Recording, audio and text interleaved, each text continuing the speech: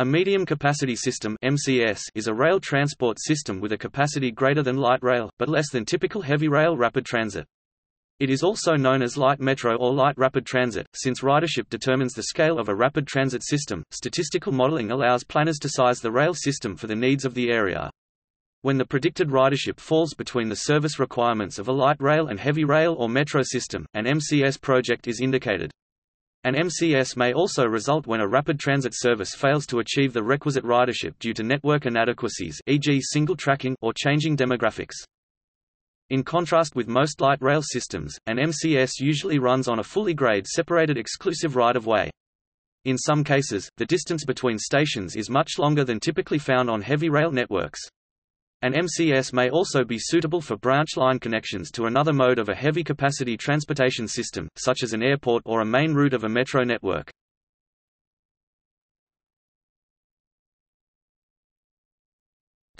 Definition.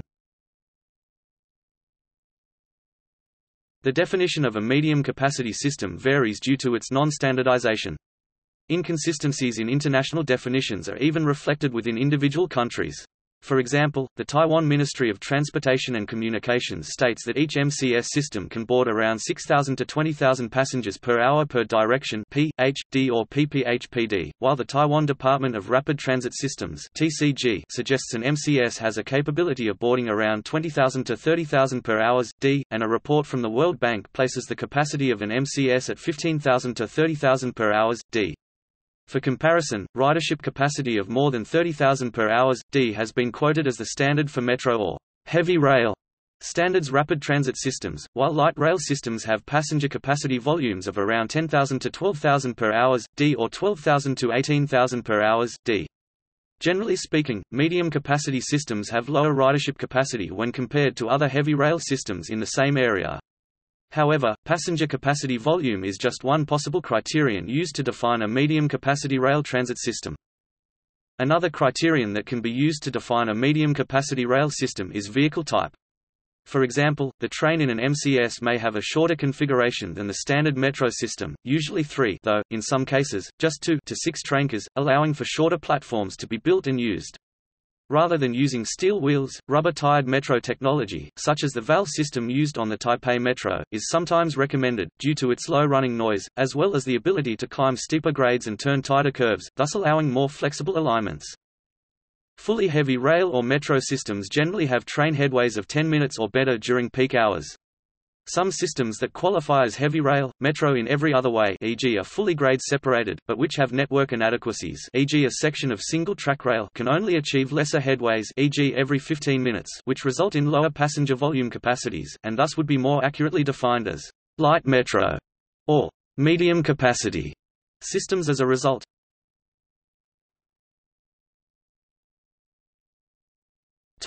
Terminology. In addition to MCS, light metro is a common alternative in European countries, India, and South Korea. In some countries, however, light metro systems are conflated with light rail. In South Korea, light rail is used as the translation for the original Korean term, gyeongjeoncheol. Its literal translation is light metro, but it actually means any railway transit other than heavy rail, which has capacity between heavy rail and bus transit. For example, the U line in Uijeongbu utilizes VAL system, a variant of medium-capacity rail transport, and is therefore categorized light metro by LRTA and others, though the operator itself and South Korean sources refer to the U line as light rail. Busan Gimhae Light Rail Transit is also akin to a light metro in its appearance and features, though the operator refers it as a light rail. Likewise, Malaysian officials and media commonly refer to the Kelana Jaya, Ampang and Sripetaling lines as light rail transit systems. When originally opened, the original Malay abbreviations for the lines, Putra LRT Project Usahasama Transit Ringan Automatic Light Transit Joint Venture Project, and Star LRT System Transit Alaran Ringan Light Flow Transit System, did not clearly distinguish between light rail and light rapid transit. Some articles in India also refer to some light metro type systems as light rail. The Light Rail Transit Association (LRTA), a non-profit organization, also categorizes several public transport systems as light metro, As mentioned above, VAL vehicle automatic ledger systems are categorized in the medium-capacity rail systems family because their manufacturer defines their passenger capacities as being up to 30,000 per hours. In Hong Kong, MTR's Ma On Shan line could, in some contexts, be classified as a MCS as it has used shorter 4-car SP1950 trains but can attain up to 32,000 per hours, which is comparable to the passenger capacity of some full metro transit networks. This classification will not last for much longer as full-length, 8-car trains are being deployed on the line in advance of its merger with the West Rail line to form the East-West Corridor by 2019. Two other lines, the Disneyland Resort Line shuttle service to Hong Kong Disneyland Resort since 2005 and the South Island Line since December 2016, are also built to MCS standards.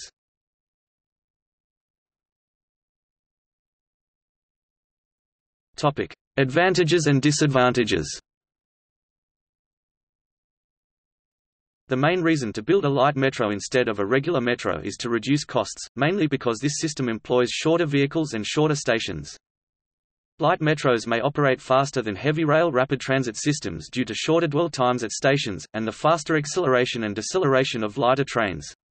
For example, express trains on the New York City subway are about as fast as the Vancouver SkyTrain, but these express trains skip most stops on lines where they operate.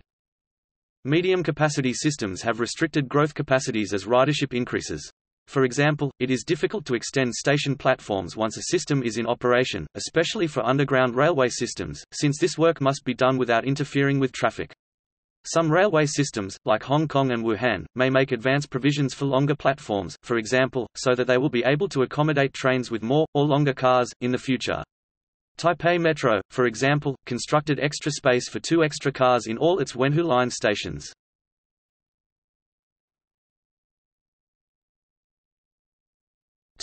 List of systems.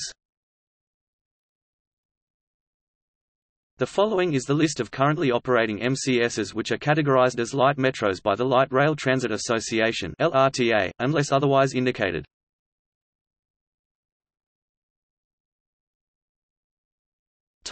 Former examples.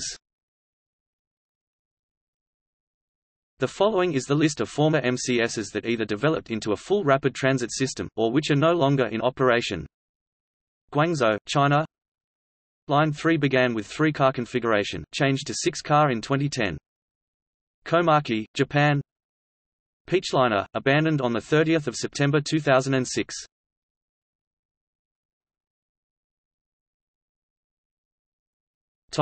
See also Notes